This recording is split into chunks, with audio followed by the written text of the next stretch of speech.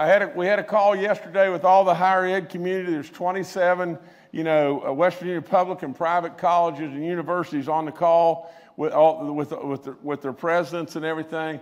Great call. At the end of the day, all of our schools want the kids back, and the kids want to be back in school and want to be back on campus. The number one thing that is going on across the board is, how do we protect our kids? How do we protect our staff and faculty? How do we protect our communities where those kids will be?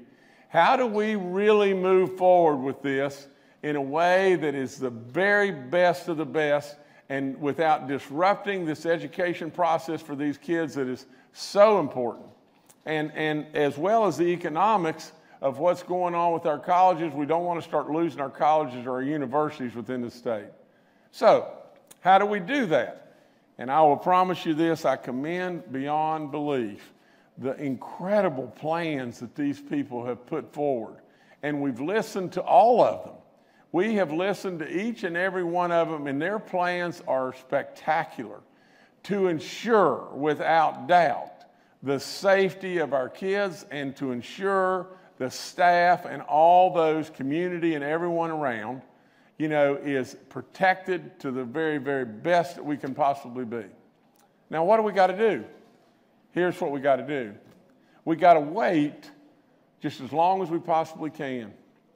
And I want those kids back in school. And I know that the kids want to be back in school.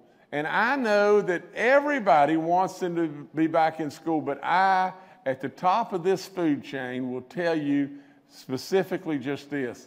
There's no way Jim Justice is going to go with putting these kids back in school unless I am completely convinced, to the very best of my abilities. Now, we all know we've got to manage some level of risk until we get a vaccine and we're able to stop this thing. We all know that. We are managing some level of risk here. But I absolutely promise you that there will be many, many more discussions and everything, but we will be making decisions very quickly because the decision time is upon us. And so we're going to continue to bide time and watch and hope and pray our numbers continue to be better and better and better, and then we can move forward.